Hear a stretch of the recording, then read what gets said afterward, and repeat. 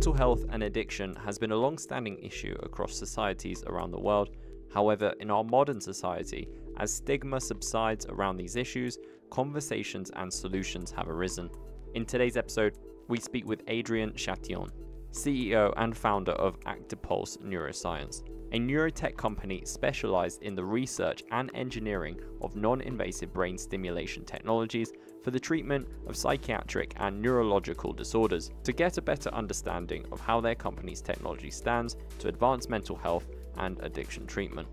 To kick off the show, Adrien shares the backstory of the two previous startups he founded before Actipulse. The first, a Slack for students, and the second, a French movie startup. He also discusses the company's goal to bring this technology from a hospital setting to an at-home setting to make it more affordable, and how they plan to do this. Adrien also highlights how their technology works and how it can help treat depression, smoking addiction and anxiety, alongside how they intend to use it to slow down Parkinson's and Alzheimer's. And additionally, he talks about a recent study conducted by the company that saw 9 out of 10 subjects with smoking addiction stop smoking after treatment using its technology. He explains how they are targeting the dopamine mechanisms in the brain, and an upcoming second trial, which is currently underway, to help tackle opioid addiction. And before we wrap up the show, Adrien shares what it's been like to go through the Y-Combinator program and advice for other startups and entrepreneurs that want to be selected for the program too. Now, if you like this episode, some other episodes you should check out are Mapping the Avenues of Addiction in Our Brains, Connecting Everything to the Internet, Our Future with IoT Technology, and Brain Plasticity, How Technology, Environments, and Language Change Our Brains. I'm Sam Breakgear, and you're listening to Brains Bite Back, your podcast exploring the intersection between psychology and technology. Disclosure: this episode contains a client of an Espacio portfolio company.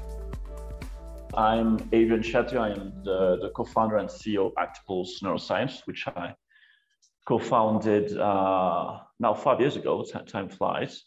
And at Actipulse, we are specialized in a technique called non-invasive brain stimulation for the treatment of psychiatric and neurological disorders. Fantastic, excellent. Well, I'm happy to have you on here today. Obviously, everything we cover is related to psychology and technology, so this seems like a perfect fusion of the two. Now, I'd love to know, how did the company begin? Just like always, some crazy entrepreneurs with a very distant idea that we thought was a bit crazy at first, and we didn't know if it was going to work. But I guess the core of this was to help people. This is my third startup, and I wanted, my next entrepreneurial adventure to be one that could help people, that would have a social impact. So when I met my co-founder with this idea, I said, this is a long shot, and I never worked in a medical company or a scientific company, but I think I can help this. So the first and foremost was the idea to help people, and then looking at neurological and psychiatric markets, I thought that this was something very innovative, and that society could need. Cool. Now, out of interest, what were the other startups that you worked on beforehand?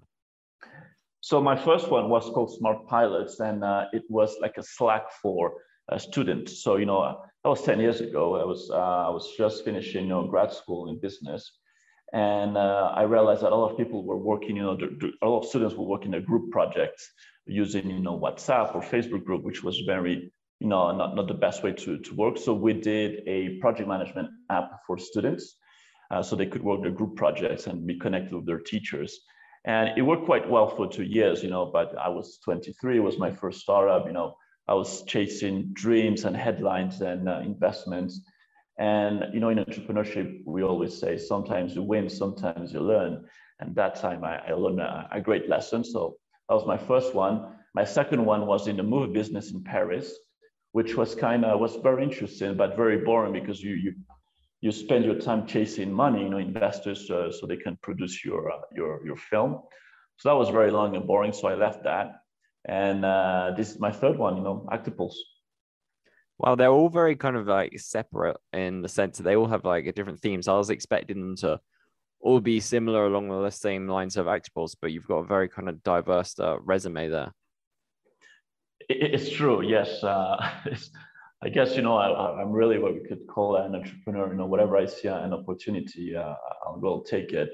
But, now for the past 5 years, I've been working in a medical startup. So I think I've learned quite a lot from this field. And I think hopefully, Actipulse will be my magnum opus. But if I ever have to find another startup, I think it'll still be now in the medical field. Mm-hmm. Well, you know what they say, third time lucky.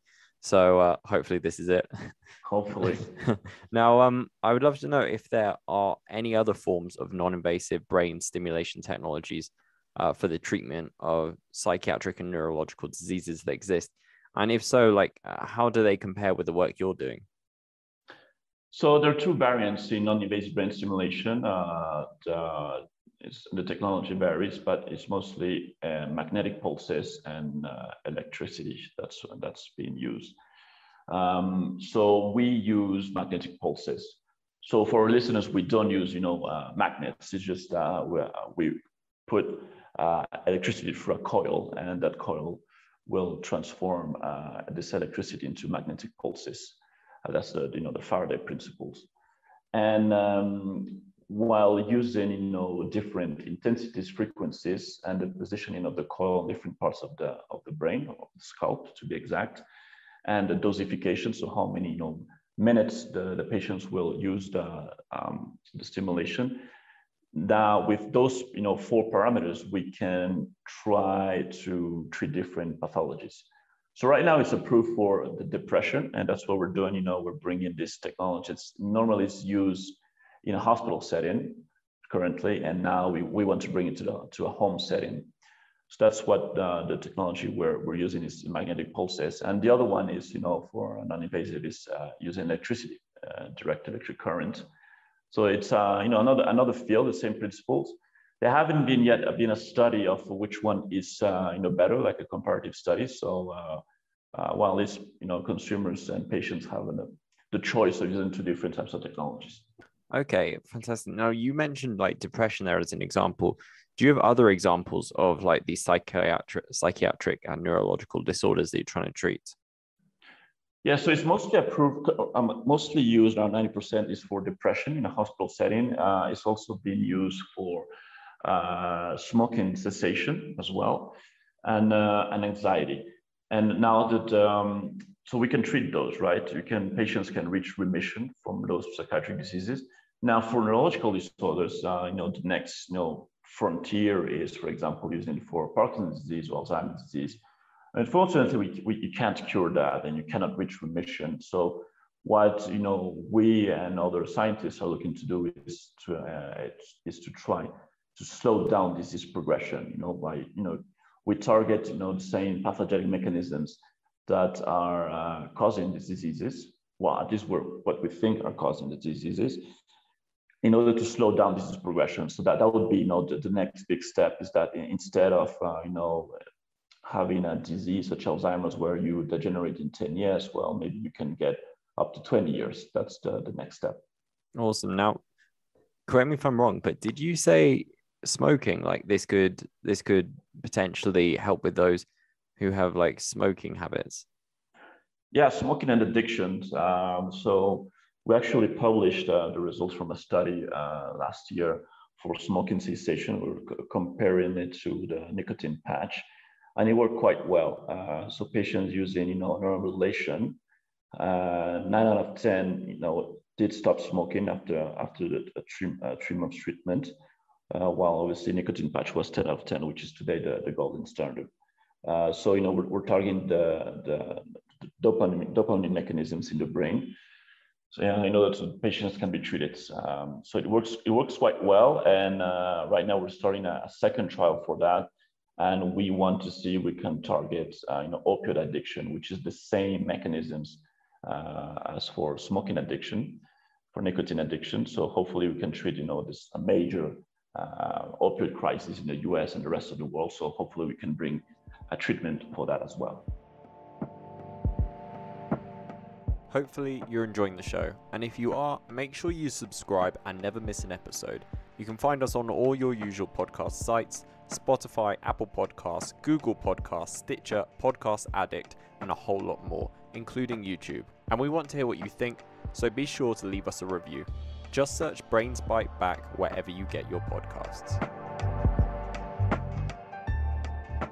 Fantastic. Now, I'm so fascinated by this because addiction is something that we've discussed before on the show. And obviously, there are different types of addiction. You mentioned like opioids and like nicotine. But would it be able to help with like all forms of addiction, even if something was like alcoholism or even to the extent of like gambling?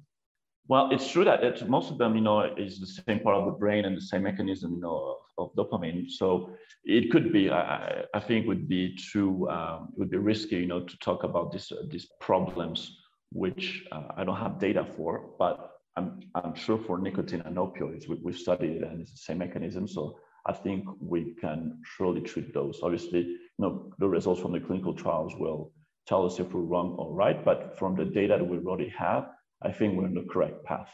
That's awesome to hear. That's really inspiring. And essentially it would be like, so how does it work? You said you wanted to bring it to people's homes. So what would that look like in like someone's home setting? Well, the current challenge is that, neuromodulation, especially TMS treatment, you require up to 30 sessions, and it's one session per day of 45 minutes.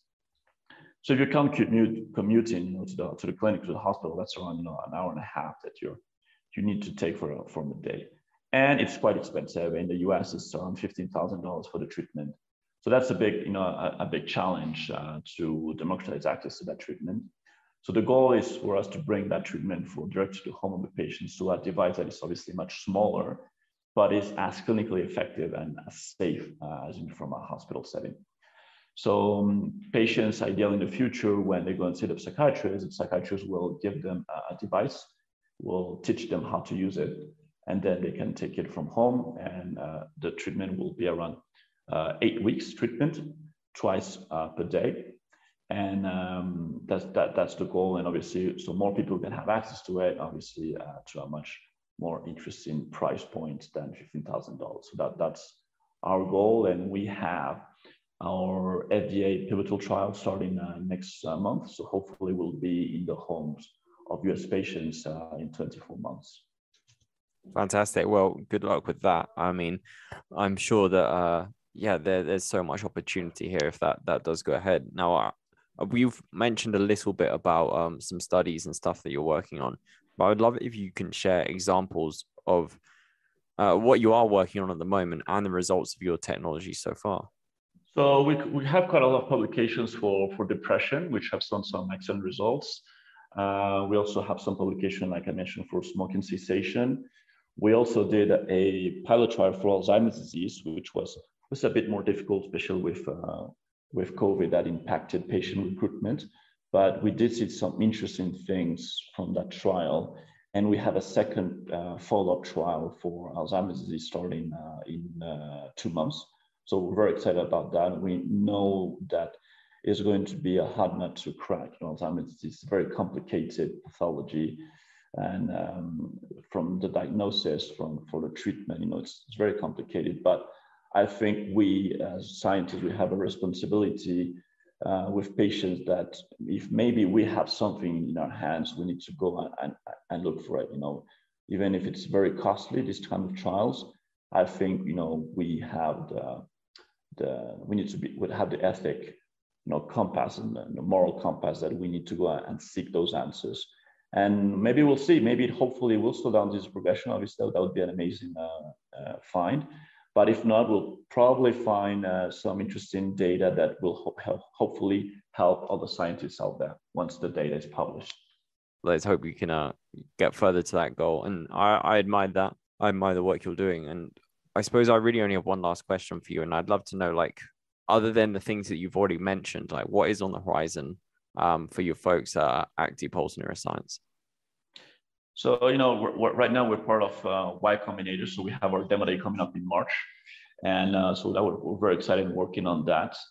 And once we, we close that investment round, most of the money will go to a clinical pipeline. So we have a few diseases in neurology and psychiatry that we're studying. And that's our goal, to bring this treatment, find some clinical answers for patients, and take it from there. We're now 5th year. We have some exciting data coming up, So that's our goal, to focus on those clinical trials, get the results, and we'll take it from there, hopefully be able to help as many patients as we can. Awesome. Now, I would be curious to know as well, Y-Combinator is also a very prestigious and well-known organization. What's that been like for you from the start of joining them and what the stage you're at now? Could you talk us through the process of what it's been like as a startup going through that?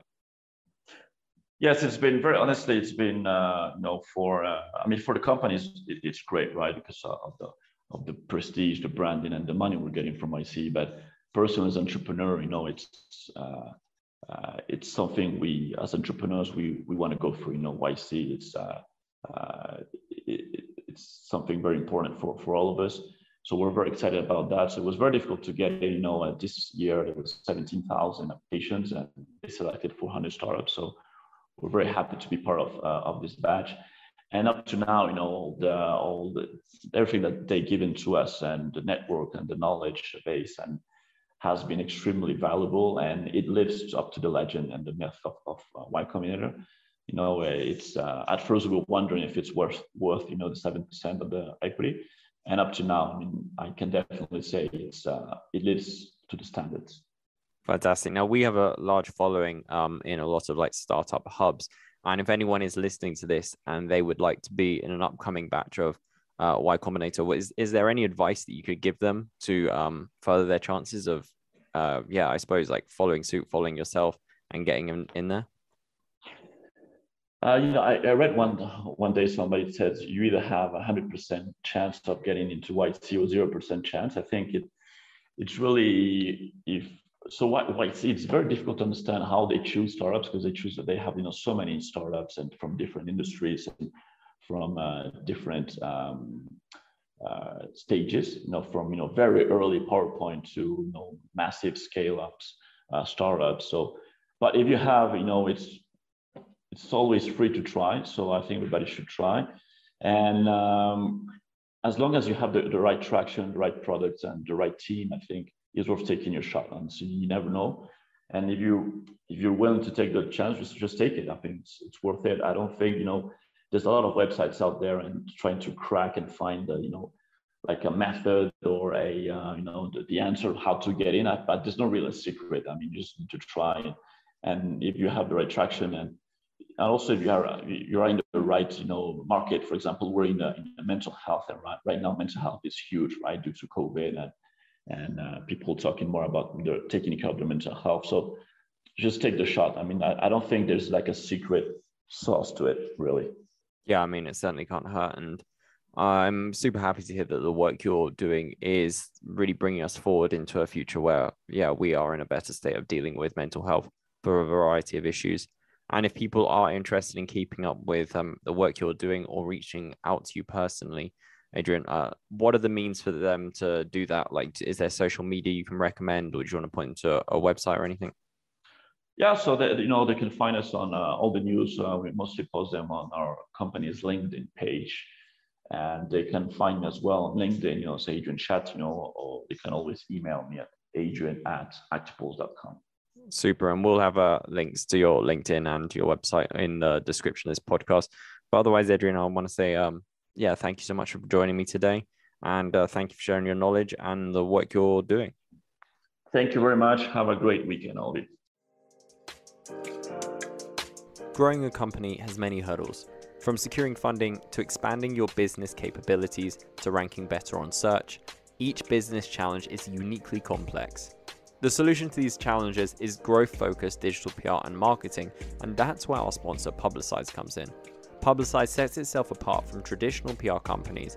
It does not charge large retainers or churns out press releases whether you've got a newsworthy announcement or not. Publicize builds on your business's online presence and gets high-quality PR and media coverage for startups and entrepreneurs who are priced out of a broken PR industry. And for a limited time only, exclusive to BrainsBite Back listeners, you can receive a social media assessment as part of your package for any tier of service at no extra charge with this special promotion. To find out more, visit publicize.co/BBB. That's publicize.co/BBB.